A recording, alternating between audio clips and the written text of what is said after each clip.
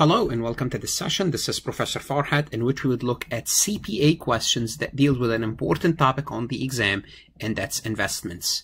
This topic is also covered in intermediate accounting. What is the difference between my lectures, what I offer you, and your traditional CPA course such as Becker, Wiley, Roger, Gleim? Well, what I do is I teach you the material. I don't assume anything. So in my courses, I teach you what you need to know. I fill the gaps that you are lacking since college or the material that you forgot since college. So that's the difference between what I do and a CPA course. You would still need your CPA course. All what my supplemental material would do is help you fill the gaps so you do much better on your CPA exam and utilizing your CPA course. I'm going to remind you to connect with me on LinkedIn if you haven't done so. Please check out my website. I have 1,800 plus accounting, auditing, tax, finance, as well as Excel tutorials. If you like my lectures, please like them and share them. If they benefit you, they might benefit other people. Connect with me on Instagram. This is the website that I'm telling you about. If you go to my website, you subscribe, you'll have access to all the material. For example, this topic is covered in my intermediate accounting investments, and I cover this topic much in details than any other CPA course you can have. That's the difference. We're talking about two different things. The CPA course, assume you know this. I don't assume anything. And I have many CPA material, over 2,000 CPA questions, a lot of material that comes with your subscription. I strongly suggest you check out my website. Let's take a look at this question and to answer questions about investments. When you answer questions on the CPA exam, it's very important to know what you don't know. So when you answer a question, if you know it, that's good, but that's not real value. If you know something, you should know it. It doesn't add any value to you. When you answer a question and you cannot answer it or you answer it incorrectly, that's the feedback that you want. It means you don't know this topic. It means you have to zoom in on this topic, learn it, so you are ready for your CPA exam. So when you get something wrong, that's where you really get the benefit. It's a signal telling you, look, CPA candidate, you don't know this topic. So let's go ahead and answer these questions. Now, the reason I did not put multiple choice questions here, like A, B, C, D, is because I don't want you to think that this is a multiple choice. This could be a multiple choice questions. I could give you 4 options, A, B, C, D, or I can give you this question in a form of a simulation. What does that mean? So, for example, rather than giving you this schedule, I can give you 3 separate schedules, one for trading securities, one for available for sale, or I can give you the purchase orders or the original transaction. For example, you purchased this security at 385,500. I can show you the transaction. So I can give you this information in more than one format. The point is, any format you are giving the information, as long as you understand what you are being told, it should not matter whether this is multiple choice or a simulation. So let's take a look at this question. Thomas purchased several investments in debt securities during 2020 in its first year of operation. The following information pertain to these securities. So rather than saying the following information pertain to these securities, I can give you a different exhibit, one for held to maturities, one for trading, and one for available for sale. Just showing you what they purchased them at, and I can show you maybe an exhibit from the newspaper or from Yahoo Finance, showing you what the market value at the end of the year, rather than giving you this information clean cut. The fluctuation and fair value are not considered permanent. That means there is no permanent impairment loss. What balance sheet amount should Thomas report for the total of its investment in bonds 12/31/2020? And we have to be very careful. We have to be very careful because I could ask you 15 different questions about this exhibit. So you have to be careful what you are being asked here. The question is simple. What is the total of the investment and bond? So you have held to maturities, you have trading bonds, and you have available for sale. What is the total? Well, what you need to know here is how are bonds reported on the balance sheet. That's the second thing you need to know. Well, how are bonds reported? Well, you need to know that available for sale, and trading securities are reported at fair value, while held to maturities are reported at amortized cost. And we have to be very careful. We are dealing with year 2020.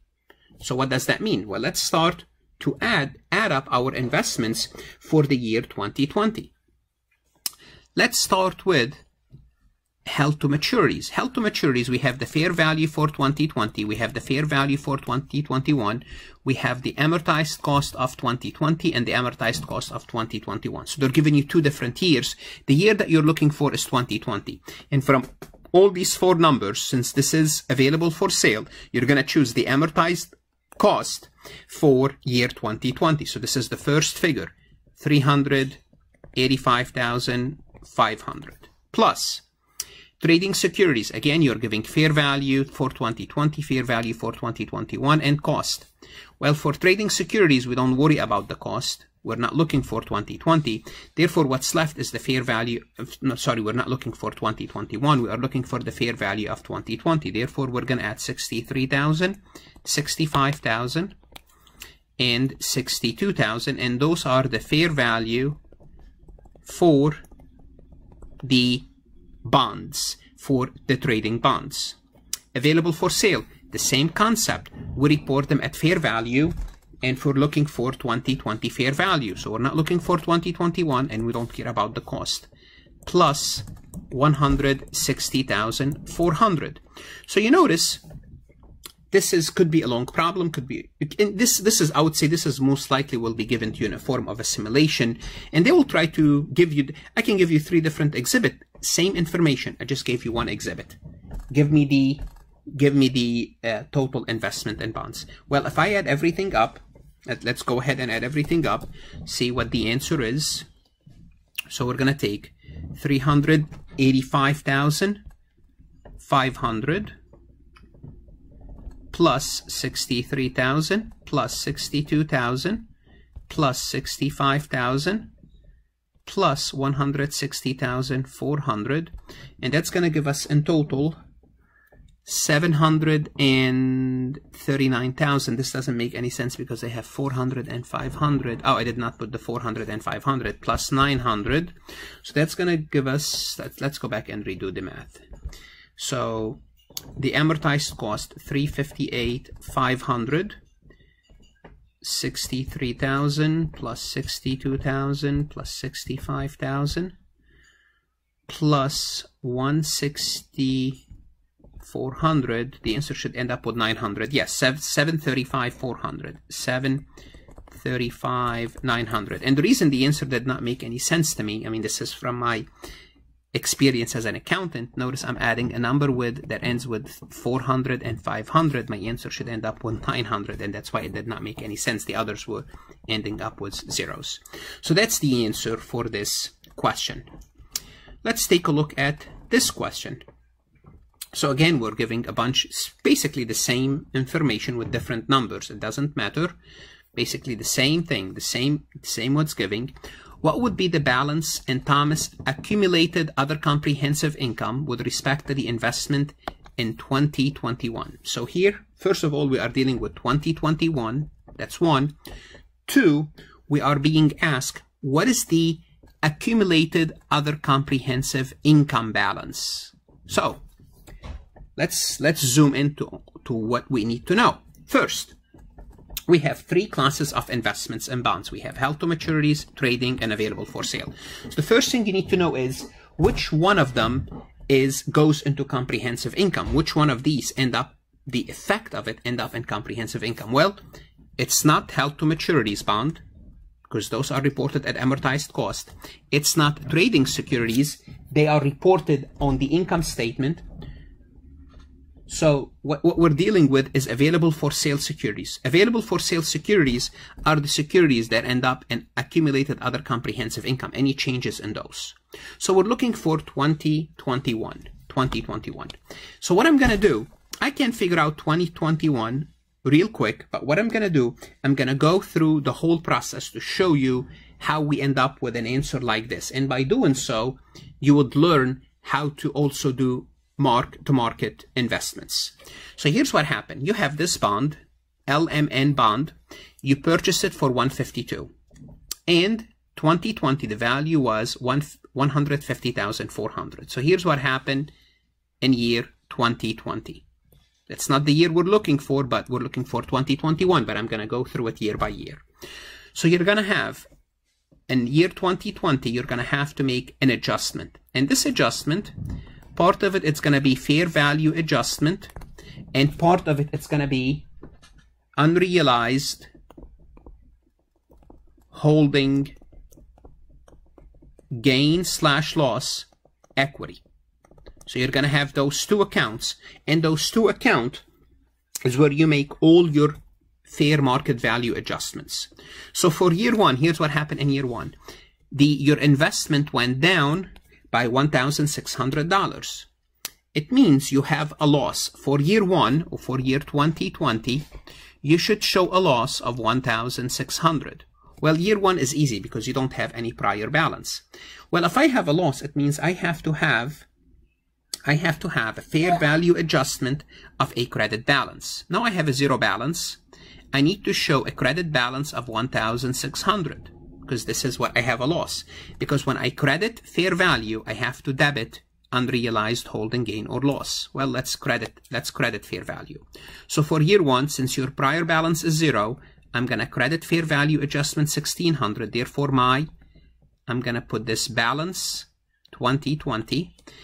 Therefore, if I credited fair value adjustments, I'm going to debit unrealized holding gain or loss, and now it's a loss. I have a loss of $1,600. That's year 2020. Now, what happened from 2020?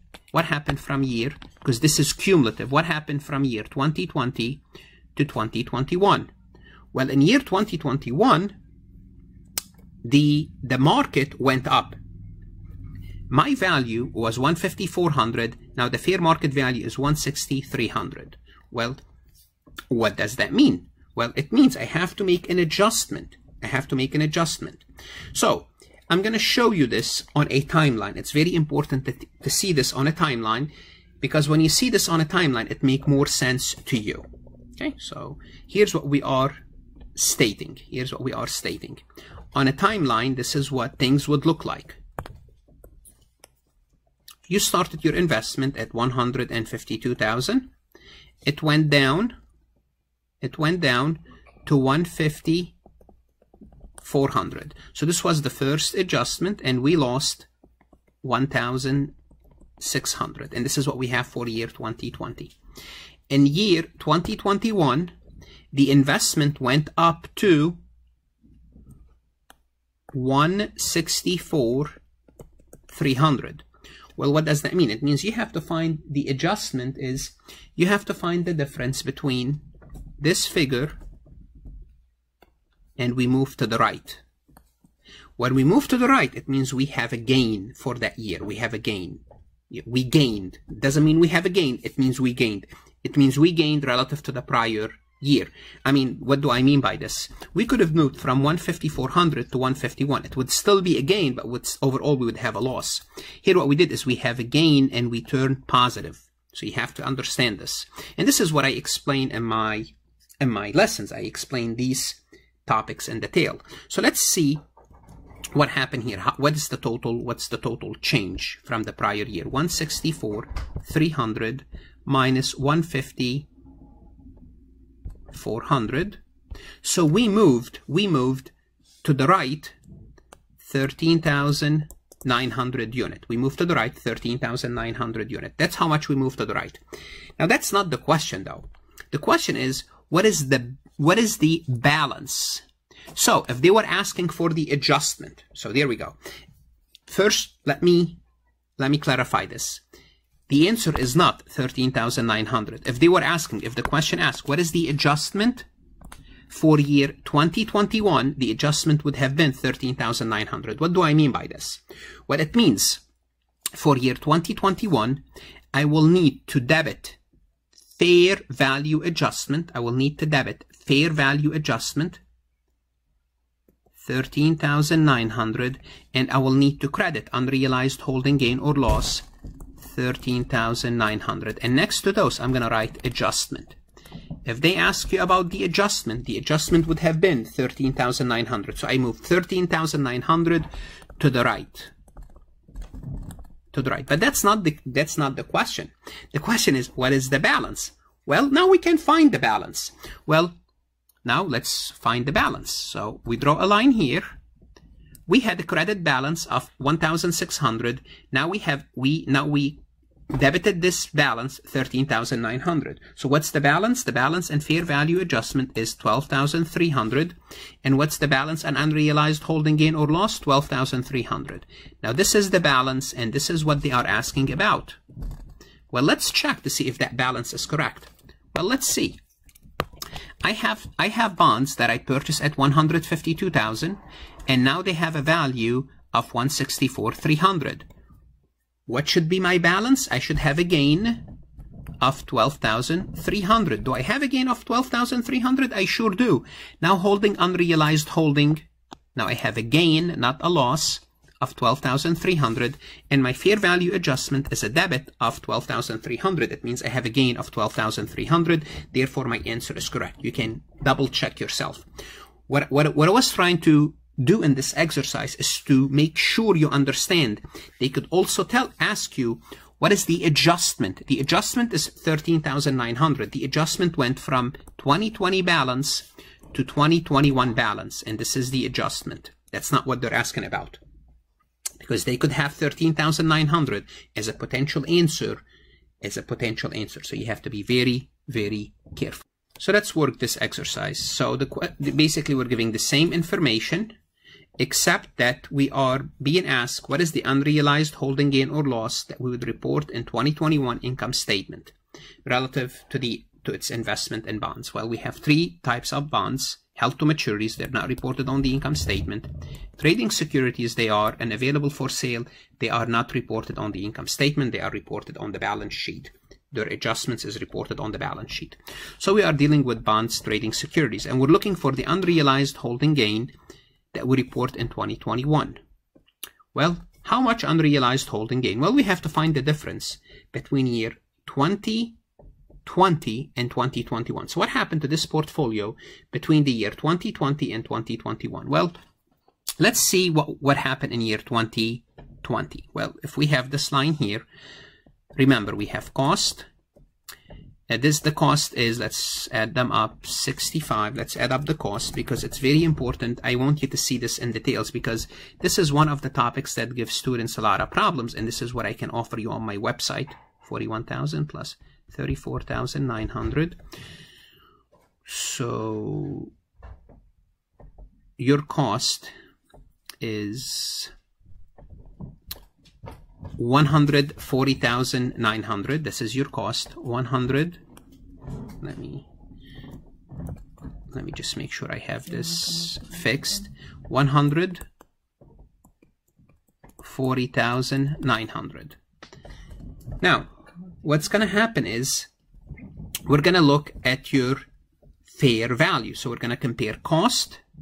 You're going to compare your cost to your fair value. Well, we're looking for the fair value of 2021. So let's see what happened between the cost and year 2020. Year 2020, we had fair value of 50,000 plus 49,000 plus 46,000. So what happened is the fair value went to 145,000. 145,000. So what happened? We moved to the right. 4,100 unit. We moved to the right. 4,100 unit. So from a journal entry perspective, this is what we do. We have a fair value adjustment, and we have the unrealized holding gain or loss account. We move to the right. It means we have a gain, so we have a debit here, 4,100, 4,100. So this is the adjustment and the balance for year 2020 because we don't have any prior balance. That's why it's easy. So this is the balance.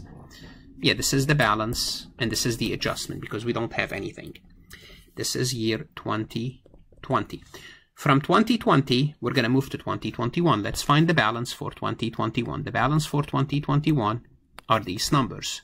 61,500 plus 70,000 plus 40,500. And now we are standing at exactly 172. So we're going to move further to the right because we have a gain. We're going to move further to the right, and we are standing at 172. Well, now we need to compute our new value and new adjustment. Well, what happened is this. What is the difference between 172 and 145? Well, that's 27,000. So what's going to happen is in year 2021, we move to the right again. We move to the right again, a total of 27,000 unit. Well, what do we have to do? We have to debit. We have to debit. We have to debit. Yes, we have to debit this account, 27,000, and we have to credit this account, 27,000. Now the balance, the overall balance, the overall gain is, if we count them, that's 31,100, and the total unrealized gain for 2 years is 31,100. But the question is how much you should report in 2021. I would report in 2021, I would report 27,000 because this is my change that occurred in 2021, 27,000. Therefore, the answer is 27,000. Again, they could ask me, what is the total and the fair value adjustment? The total is 31,100. That's not what they're asking me. They're asking me, what should I report in my income statement for 2021? If they ask me, what should I report in my income statement 2020? In my income statement, 4,100. So 4,100 could be one of the answers. Well, if you misread the question and you computed the difference between the cost and 2020, you would have a real unrealized gain of this amount. I'd say, oh, I have the right answer. Here's the right answer. Be very careful. Investments is a very tricky topic. I'm telling you this. I can help you. The way I explain this topic, I explain this topic as this is the first time you are looking at it in my intermediate accounting courses. It doesn't matter whether it's in my intermediate accounting or CPA exam, because it's the same thing. Check out my website if you need help, additional resources about this topic. You can keep your CPA exam. You can keep your CPA course. You need your CPA course. I don't replace your CPA course. I supplement, whether you are taking Lime, Wiley, Roger, Becker, Sargent. I can supplement those and help you tremendously to pass your exam. Study hard, good luck, and stay safe.